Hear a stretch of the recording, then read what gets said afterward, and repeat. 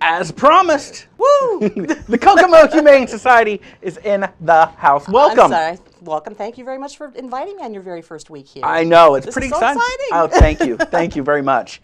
All kinds of exciting things going on, Kokomo Humane Society. We are really, really happy. First of all, just to let you know what the Kokomo Humane Society is, we are basically a safe haven for lost or unwanted animals.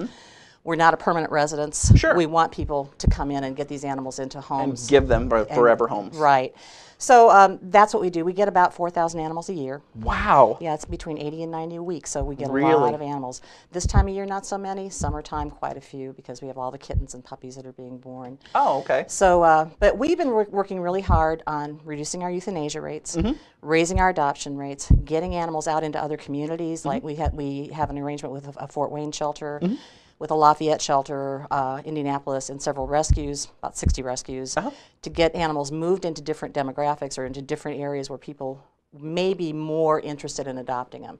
Not that Kokomo isn't the perfect community for an animal, but maybe not for this animal. Maybe it'll do better in Lafayette or Fort Wayne. Sure. So, so we've been really excited. We have reduced our euthanasia rates into 2012 by 14%. Wow, that's incredible. It is. Kudos. It's really good. We have some very good staff members who are working on this and getting this done. So this is making us really, really happy.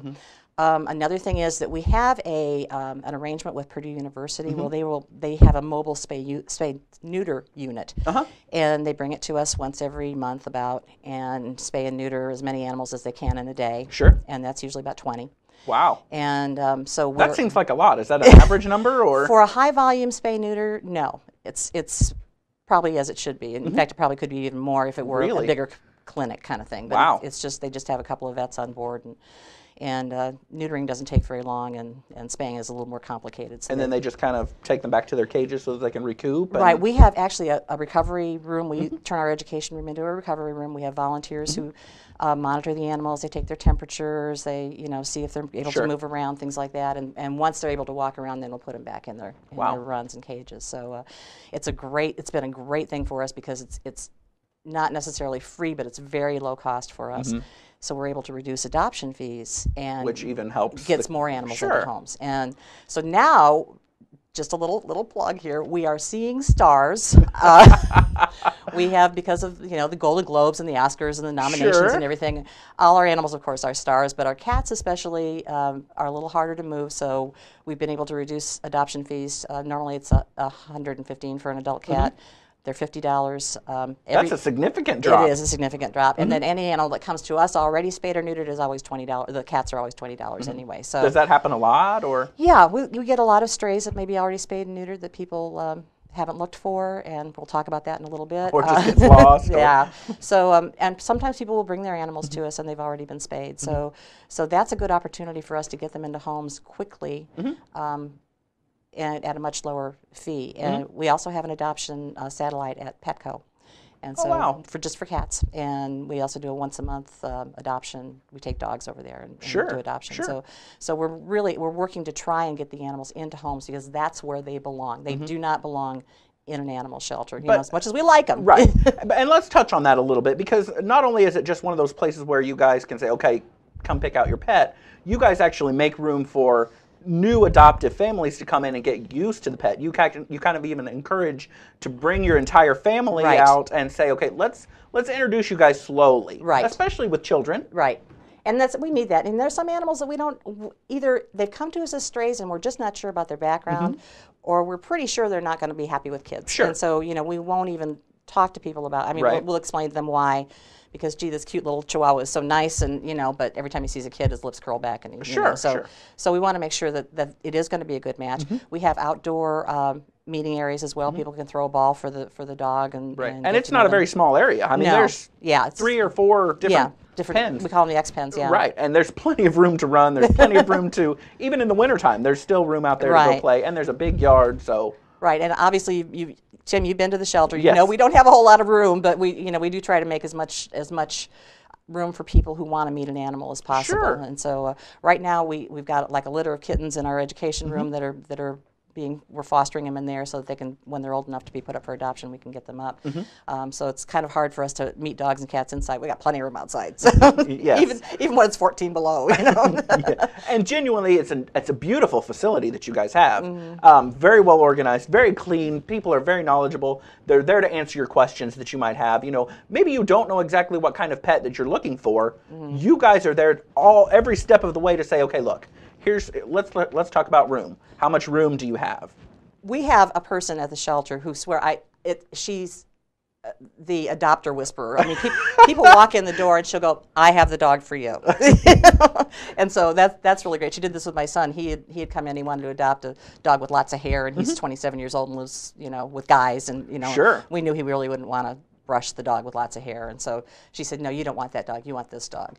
And he did adopt that dog, and she's wonderful. She's perfect for him. He's perfect for her. So you know, we have this staff member who I don't know. She's not Karnak, but she's pretty darn close. So we're happy with that. But it's even more than that. You guys actually do take the time to say, "Don't rush into this." You know, it's a big deal to adopt a pet. It's adding a member to your family. Right. And so, you know, and also when people come and say, "Well, I want to keep my dog outside all the time," we say, "Well, would you keep a member of your family out in a pen?" Because dogs really, they want to be with the family. They're pack animals. And because they're pack animals, they want to be with their pack, which is you. Right. And so their new adoptive family. Right. So if you put them outside, leave them alone, they're going to start getting bad habits. They're going to start chewing on things. They're going to start, you know. As does everyone. I would chew on a wall if I were Me if too. I was by myself all the time too. So you know, we encourage people to adopt the pets as family members, not as, you know, sit in a pen out in the backyard or be an outdoor cat just all for the sake time. of having a pet. Just getting a dog is not necessarily the way we appreciate people doing it. So we're a little picky as far as adoptions go, but we also want our adopters to be picky as well. We want them to get to know the animal, have a good time with them, see how, and we even allow them to bring in their own animals if they already have a dog or cat. Well, a cat maybe not so much because cats don't like change, but to bring in a dog and see if they get together and get along on kind of neutral territory. Yeah, it still goes back to that. It's a big deal. You're adding that family member. Right. You're changing the lifestyle. You're definitely changing your routine of the day. Right, and it is a commitment, and that's something we also try to drive home, that it is a commitment, that you are adopting this animal maybe for 10, 15, 20 years. And so when you make that commitment, make it wholeheartedly and make it with as much forethought and education as you possibly can. Right, because it truly is a big deal. I mean, they are going to be your new family member. That's right, exactly. So we really work hard with that, and we ask people to fill out an adoption application. And they get a little I don't know, they'll laugh and say, "Well, gee, if I had to adopt a kid, would I have to fill out this much?" But, you know, we want to know who you are. We want to know how many animals you have. If you've had 5 animals in the last 5 years and one disappeared, one got hit by a car, one got poisoned by the neighbors, one, you know, we don't know where it went, then we're going to maybe suggest a potted palm or something that's a little, you know, less intensive. Maybe a trip to Hobby Lobby might be best for you. So, take up knitting. You just mentioned lost. Tell me about lost pets, because I know you want to talk about that a little bit. Yeah, we get a lot of stray animals, and what we really want to encourage people to do is, if you lose your pet, come to the animal shelter and see if your pet is there. Now, you can call us, but you may give us a description and tell us it's a chow chow, and we may look at it and say it's a husky mix. And so it's really, really important for people to come down to the shelter, look at our stray animals, see if their animal is there, fill out a lost report so that we have something on paper. If you find a pet, you don't necessarily need to bring it to the shelter, but again, give us a description, take a picture and email it to us, bring it to us and we'll scan it for a microchip. So any of those things can help us to find a home, find the right home for that pet. We have so many people who say, "Well, I found this cute little dog and I think I'm going to keep it." But it may be somebody's beloved pet, and so we want people to understand that if you find a pet or if you lose a pet, the best thing to do is come into the shelter, take a look, you know, and if you're bringing a lost dog in, check and see if it's got ID that you may not be able to see. So we do encourage people who have pets to put tags on them as well as a microchip, because any person who finds an animal just, you know, off the street is not going to have a microchip scanner. With that, we're going to take a quick break and we'll be right back. Okay.